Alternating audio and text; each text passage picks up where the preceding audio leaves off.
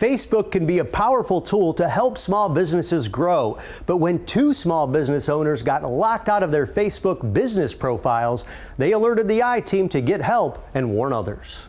I couldn't talk to my customers. Alan Maida's Facebook was recently hacked, freezing him out of his personal profile and preventing him from using his business page, Alan's one-stop computer repairs based out of Brookfield. People weren't seeing my business when they were looking for me on Facebook. Naperville resident Romello Barnes experienced similar frustrations when a hacker gained access to a business page he uses for acting and comedy gigs.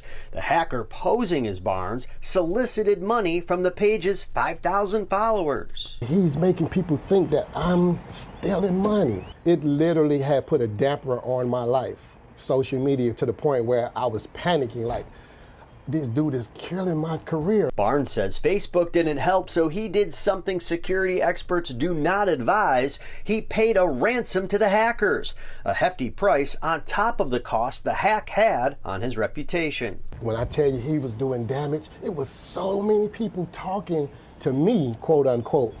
And I'm like, wow. Maida also says he didn't get assistance from Facebook's help page, and Facebook doesn't have a live customer service phone number. It was just a dead end. After the I-team reached out to Facebook, Maida was able to get back into his account. But because it was hacked, he says he still cannot purchase Facebook advertising for his business.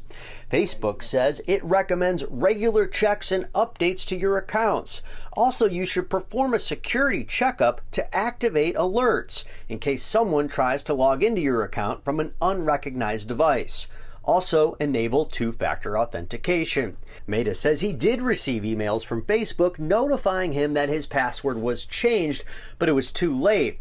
He says he believes he did have two-factor authentication enabled, so he's baffled about his hack. What in the world kind of person would do something like this? Facebook also has a feature where you can view where you're logged in and check for any unauthorized device logins for your account.